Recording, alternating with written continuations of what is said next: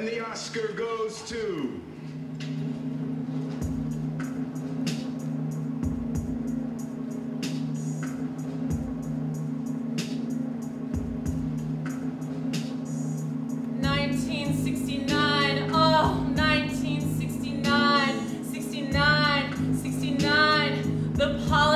Were fine, fantasizing about the length of our picket lines in 1969, 1969, 69, 69, a legendary night, the climax of a hard and sweaty century-long grind. The revolution still has not been televised. She hasn't come yet.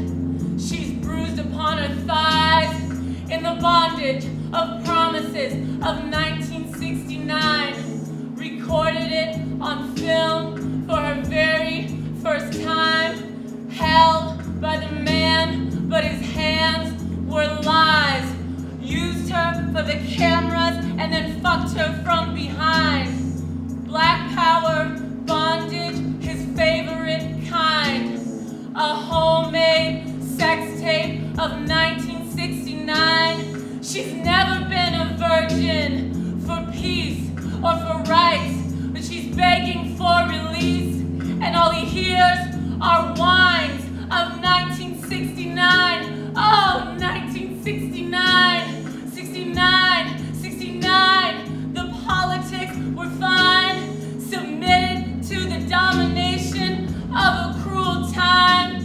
Revolution still fucked by Promise 69, 69, 69, a legendary night, the climax of a hard and sweaty century-long grind. She wants to be set free, but she stays in a bind of 1969, 1969, 69.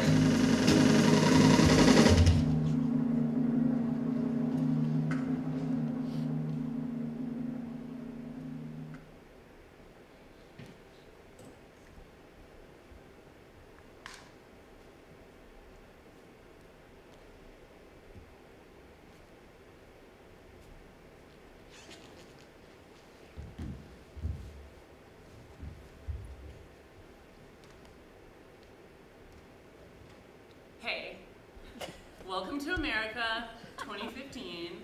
I just got this email from the president saying, Alexis, can you please help me protect voting rights? And I'm like, what? This message is coming to me through tiny Willy Wonka particles in the air, through the Wi-Fi, into my computer. And we haven't figured out voting rights. Like, how is that possible? We have Uber. But that's the thing about the time that we lived in.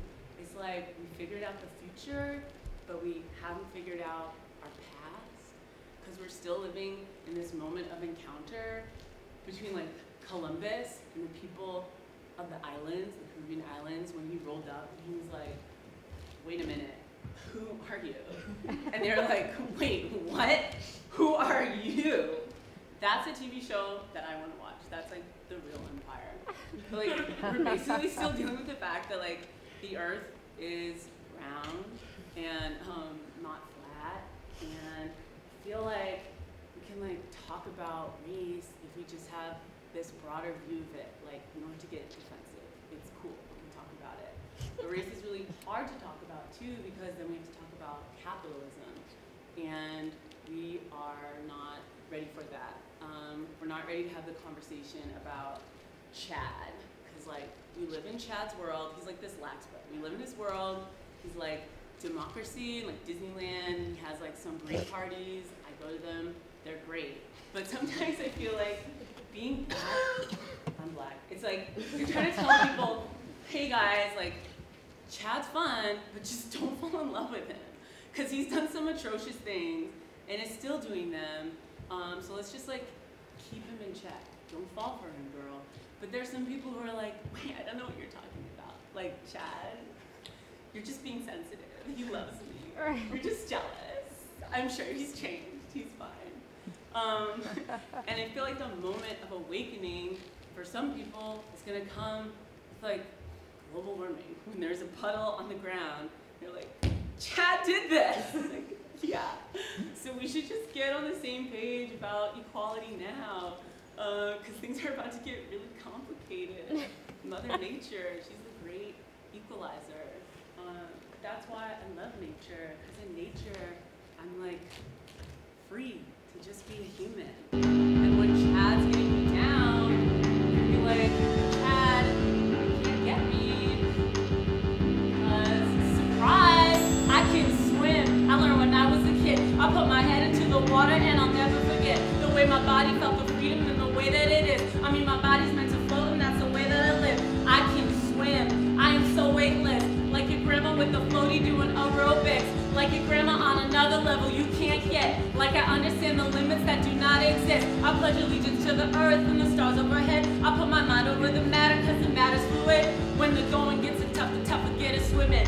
Call me Ariel, a whole new world, look at them coming. I swim to the moon where I'm 20 pounds less. And everybody's like, hey, look at Lex. She's looking gorgeous and it's no surprise cause this anti-gravity is great for your thighs. Cause all the weight of the world gives me wrinkles. I'm on some other shit, a pocket full of sprinkles. I'm so bored with the burden and the wrinkles. All I want is a world full of sprinkles. I don't know what these other people think though. There's other kids living inside of the rainbow.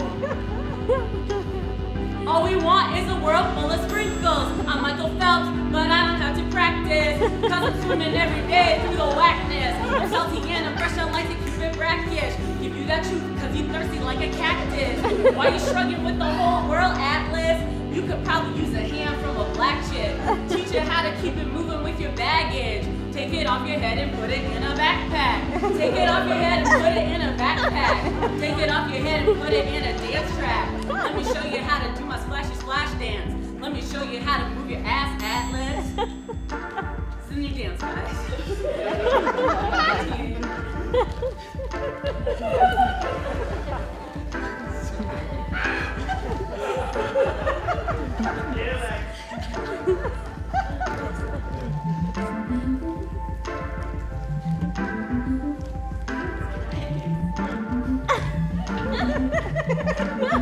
Be a friend.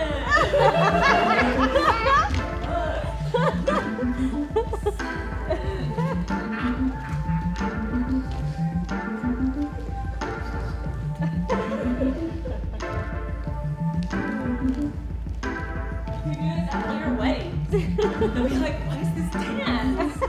I love it.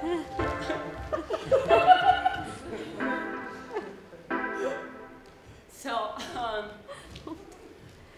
listen, it's pretty much decided that we're going to Mars. I'm not going because they don't have anything that I need there, like air. There's literally nothing on Mars. I'm going to be watching that TV show too. Which is crazy, but it also kind of bums me out because I'm like, does that mean we've given up on Earth? Like, is it not possible to live in a society where we are not judged by the color of our skin or who we date or which hole our pee comes out of, but actual content and merit of our character? Because some person once wanted to make a blanket with arms, and then they made the Snuggie. And it happened. So I feel like if we have this collective idea, we can make it happen. The question that many of us have is like, how do we do that when we feel so unempowered and like overwhelmed by all this stuff in the world? And I think that we all have like so much power just by paying attention to each other, not ignoring people, not seeing people as invisible, listening for real, knowing that you don't know everything, and speaking your truth. So as much as I feel like free, like so expansive, like I can swim, this summer when all the news was breaking about Ferguson, I really felt like totally destroyed and I couldn't express these feelings until now. So this is how I also feel.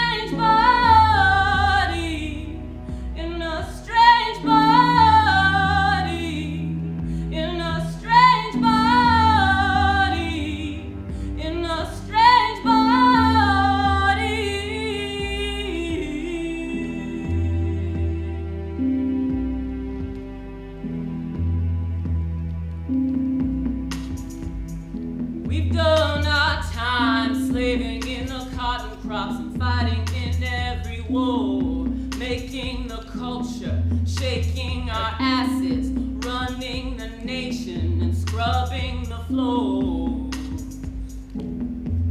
We're the mammy who raised ya, who you either adore or fuck without asking, and give her no options and send her to jail and call her a whore.